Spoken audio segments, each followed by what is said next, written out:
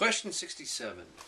Recall that a predicate logic statement is contingent if its truth value depends on the choice of the universe and on the interpretations of the predicate symbol S and the constant symbol B involved. Consider the following predicate logic statements in which B, X, and Y are elements of the universe U.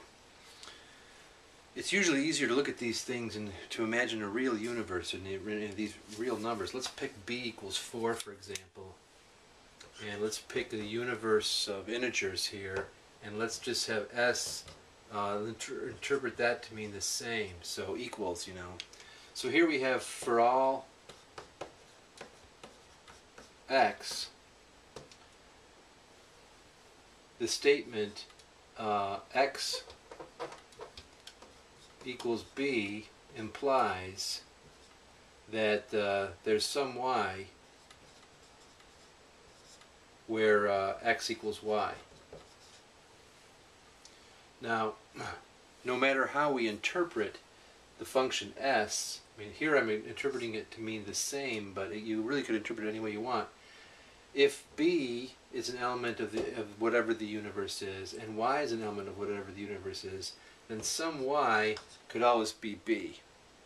And if that Y is B, then X equals B. So we're basically just saying that for all X, if X equals B, there exists some Y where X equals Y, and it's X equals B. That's the one it is. So basically, this is always true.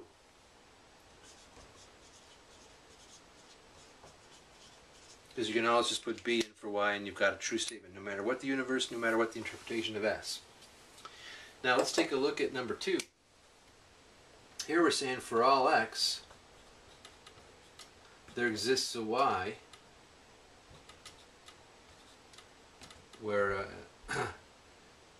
for all X there's a Y where X equals Y, and that implies that for all, there exists a Y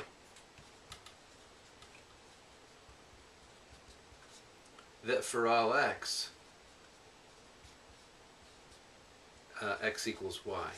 Well, these are not the same thing. I mean, if we say that every single X that's out there, X, every one of those X's has some kind of a Y where X equals Y. That's true, okay? But this is saying that there exists a Y that for all X,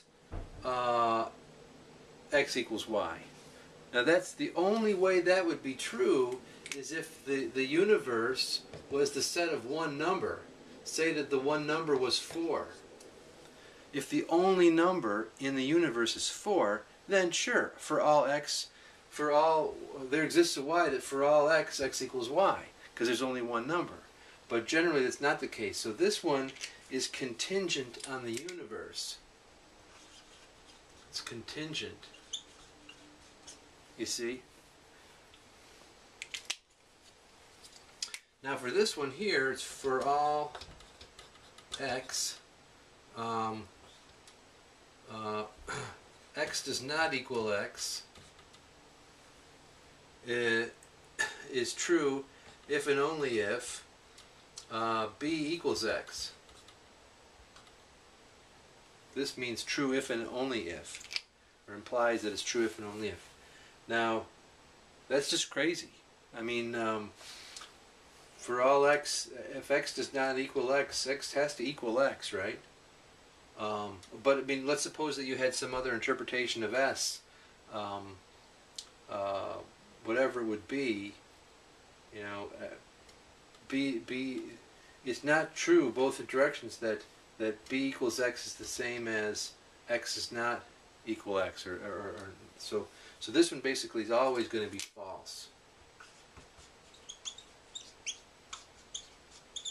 I don't have a clever analogy to show there, but it's not hard to see that SXX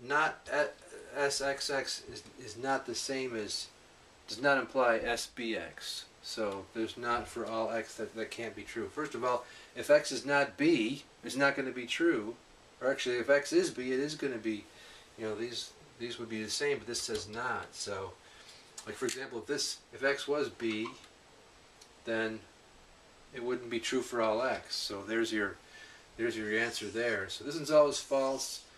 This one's contingent, and this one's always true. So that is answer B.